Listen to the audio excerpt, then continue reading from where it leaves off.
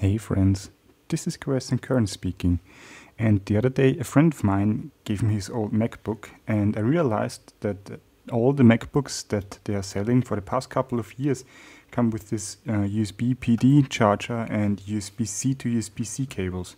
So I thought, I have more than one of those Apple cables, and I'm quite curious to hear what they can do and what they can't do. So I got all of them out. This is the one that originally came with the MacBook, and you can see that it's already quite used, so it's not new in any kind of the spectrum anymore.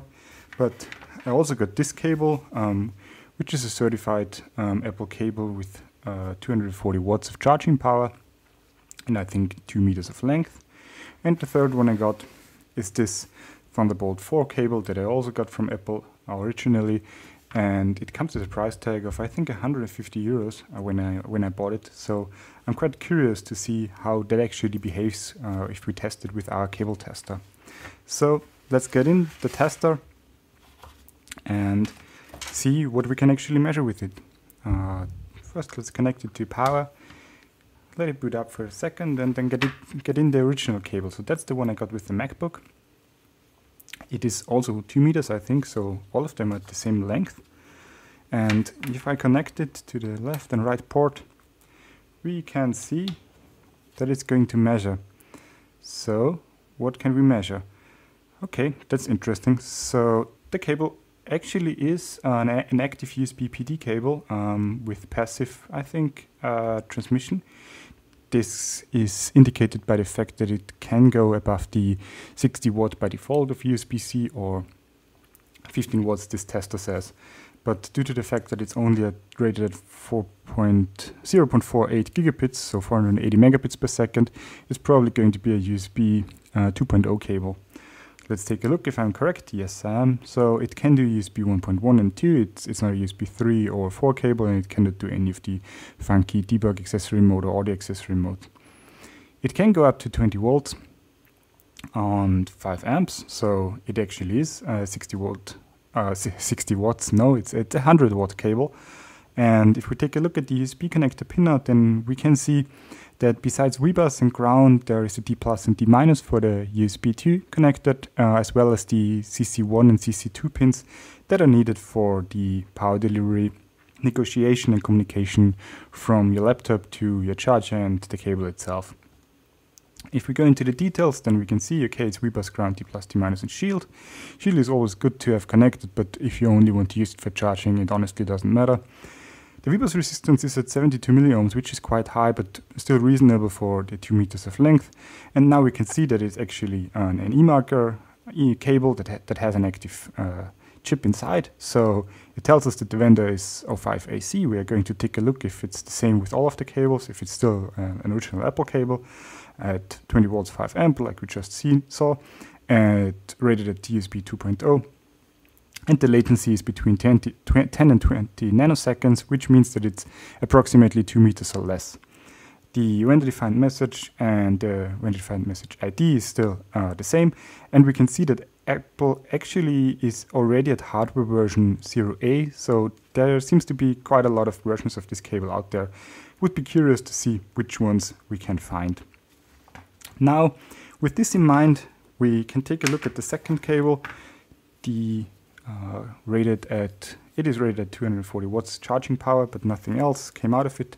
So if we connect it, we should be able to see again the same active USB PD cable with, yes, perfect. It is a 250 watts cable, so it advertises itself as 48 volts at 5 amp, I think, or 50 volts at 5 amp maximum. The cable health again is 100%, so it is quite new. And the data speed is 0.48 gigabits, so it's again going to be a USB 2 cable. If we take a look at it, yes, USB 1.1 and 2.0 with voltages now not only up to 20 volts but up to 48 volts, or nominally maximum of 50 volts and 5 amps to go to the 240 or 250 watts. If we take a look at the connector, it's the same as the last time. The pins required for USB 3 and 4 and sideband units are not connected, only the D plus and D minus, again for the USB 2 compatibility. The V bus resistance is a bit lower, it's at 70 milliohms, So it is a bit newer. You can see that the connections are a bit better. There's no dirt, there's no rust or any kind of dirt on it. And again, we do have the same vendor ID, so it's the 05AC, so both of them are actually Apple cables. This one now says 10 nanoseconds latency, so it specifies itself as 1 meters or below, but actually I know that it's 2 meters, so I'm not sure if they lied or if they measured the latency themselves and came to the conclusion that it's below 10 nanoseconds. And this one is at hardware version 01 and software version 01 with the same messages that came from the eMarker, so we know that it's actually working. Now, with this in mind, both of the cables that I've just shown you are, I think, below 30 or at least 40 euros. So this, I think, I got for 35 euros. The other one I actually got for free, but if you buy it online, it should be 25 euros around this price tag. This cable is an original Thunderbolt 4 cable that came from Apple, so it is at a price point of around 150 euros. And if we connect it, then we can see that it is a quite performant cable. The data speed is now up at 40 gigabits. The charging power is down at 100 watts, which is interesting due to the fact that the cable should be able to do more. And now we get the message that there is a shorted pin. This can mean two things, that either the cable is actually broken, but I don't think it is, honestly. It can mean that the cable is active, so that there is an active driving circuitry inside the cable that tells the one end that the other end is doing something. And this means that if we are actually measuring continuity between point A and point B, between the left and the right connector, then we are not going to see continuity through, but we can see shorted pins due to the fact that they are actively driving them in some kind of configuration that is only working with USB or Thunderbolt performance and protocols. So if we take a look at the specs, then we can see, yes, due to the shorter pins, we only have USB 2 pins connected straight through and the USB 4 enabled. USB 3.0 and 3.1 is both are disabled due to the fact that we cannot actually measure continuity. So we have to believe the cable saying, yes, I am a USB 4 cable, but we cannot actually verify if the needed pins are connected. Similar to the first cable, it can do 20 volts at 5 amp.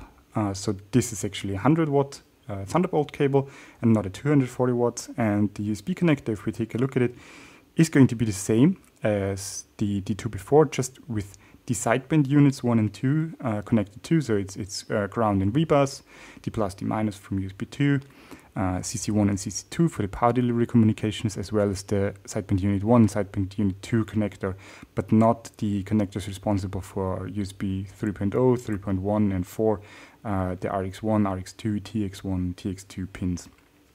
And if we take a look at the details, then we can see, okay, there's a shorted pin inside, but the pins that we can actually measure are the ones that I've just told you. Additionally to CC1 and CC2 for the power delivery communications.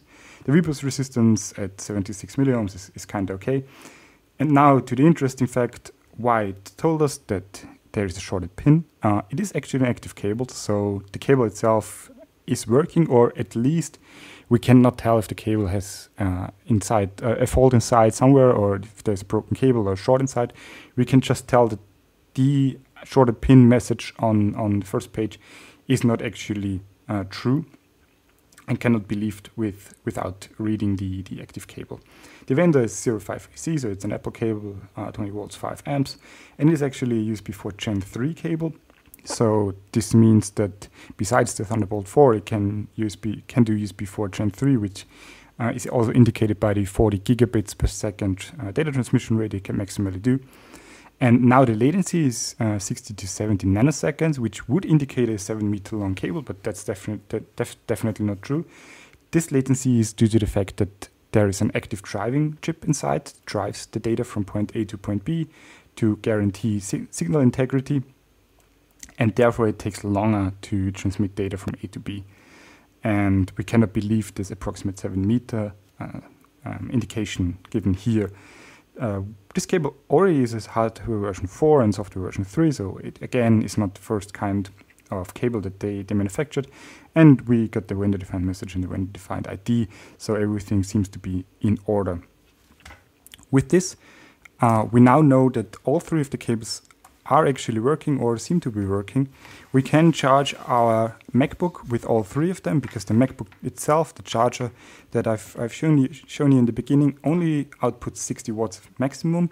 But if we want to go above that, if we want to connect a more powerful computer, if we want to connect the monitor additionally to that, or some external devices, then we need to have a bigger power supply, as well as a cable that's actually capable of performing more than 60 watts, more than 100 watts, depending on what we actually want to draw power in the end.